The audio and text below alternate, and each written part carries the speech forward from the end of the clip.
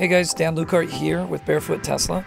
We're going to look at a video today from FSDBeta 8.1, and this comes from Tesla owners Silicon Valley, John. And this is one of the more fascinating videos that I've seen. We're going to have two parts to this video. First is a misdetected stop sign, and then immediately after a very interesting situation that I don't want to give away yet. So let's kind of warm up with this stop sign. So let's look at the video as is.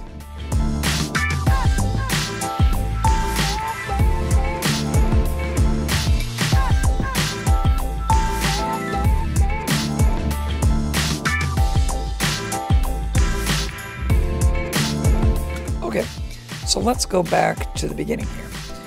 As we're approaching this intersection up on the right, I'm kind of on team car here. This is a lame intersection. What do you see right here? You see a red octagon, obviously a stop sign, which was occluded by the tree in a few frames ago. You know, you back up, we're not getting like the most amazing vision on this. The top portion of the sign is being covered up by the bottom portion of the tree. We also know, using GPS navigation, that the car knows that there is a stop sign coming up. And as we approach, like I said, what do we see here?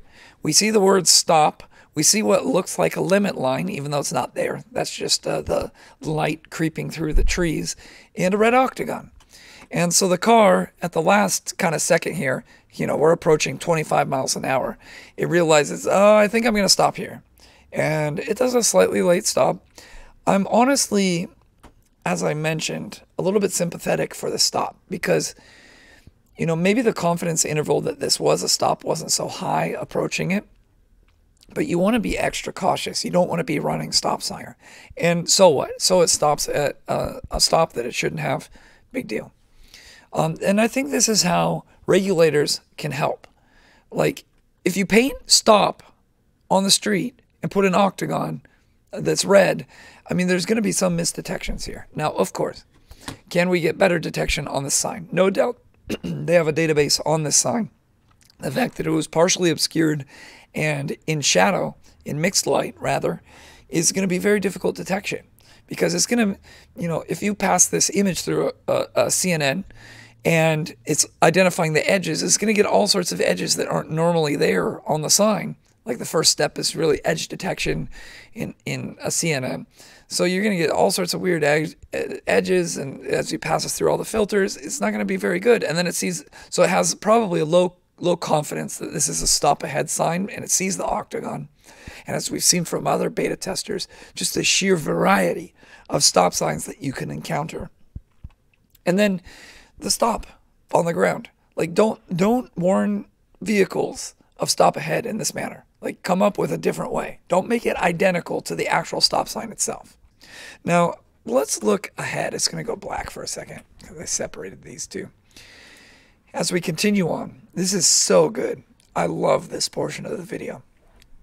So it sees the UPS truck, and it's going to go around the truck. I'm just going to narrate here. I'm not going to go back and look at it because it kind of did the right policy. It sees a pedestrian. It slows down for the pedestrian. We approach a three-way stop sign. It approaches fine. It stops fine, right at the appropriate spot. Now I'm going to be quiet in this section and observe what happens.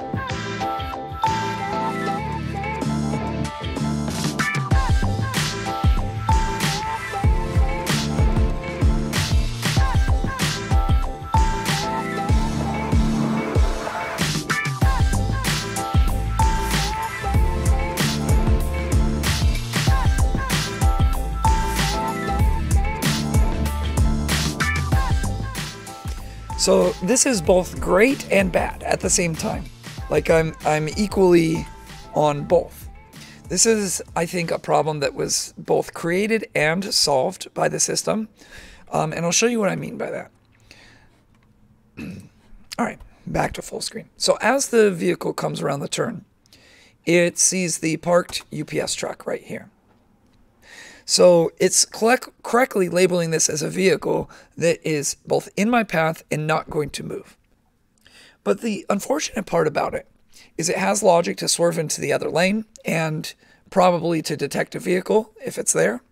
But it shouldn't in my opinion, have done this so zealously in this situation, and this could have gone a lot worse, because we don't have, it's going around a curve.